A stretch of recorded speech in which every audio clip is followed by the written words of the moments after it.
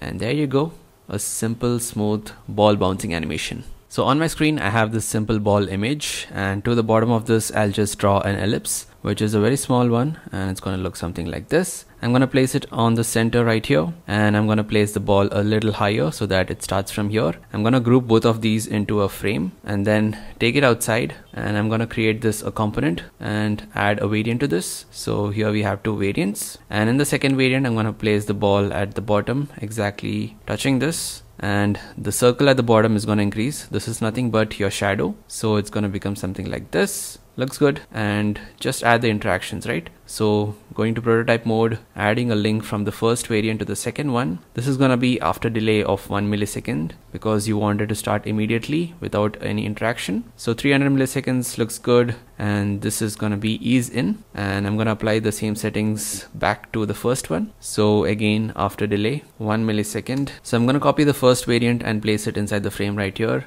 aligning it to the center of the page. Let's play this. You see that there's a jerk, right? Because of the easing properties, and that makes a lot of difference. So as soon as I change this interaction to the second interaction here to ease out, you'll see a difference, right? So now do you see the difference? That gives it a more natural feel to the bounce. And the other thing you can do is also select this image right here, and you can change this to crop and make sure that your aspect ratio is turned off. And I'm going to slightly reduce this so that you see that compression of the ball as well, right? So with this, let's run it again, and there you go, a simple smooth ball bouncing animation. For more such content, definitely follow Design Extreme, and I'll catch you in the next one.